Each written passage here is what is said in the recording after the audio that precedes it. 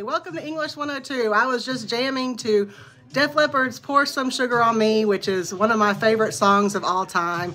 I was a kid in the 80s, so I love reminiscing on the music I listened to, the toys I played with, and even how far technology has come since I was a kid.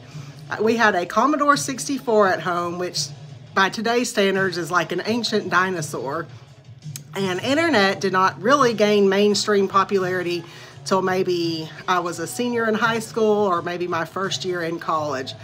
So it's really come a long way. My 8-year-old daughter, Noli, on the other hand, was born into, like most of you, a world of technology. So she does schoolwork on the computer. She's always plugged in, even at her age, to TV shows, streaming TV shows, that sort of thing.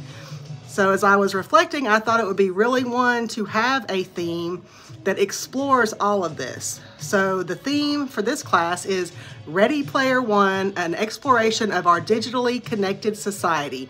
And I am excited to lead you through an educational experience in examining Ernest Cline's Ready Player One and exploring the role of digital technology in our contemporary society.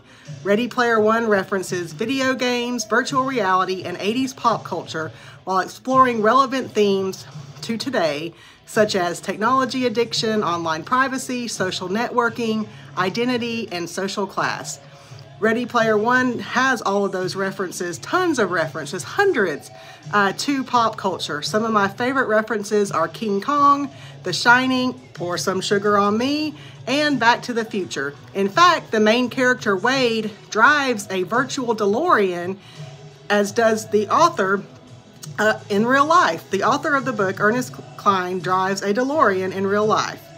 Anyway, when my daughter Noli and I watched the film adaptation recently, we both thoroughly enjoyed it. Like, we both sat glued to the TV.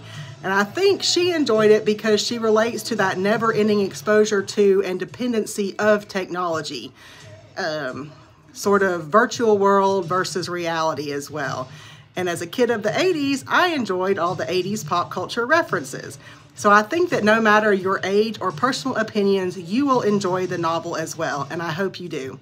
In English 102, students will develop a semester-long research project in which they explore current themes explored in the film.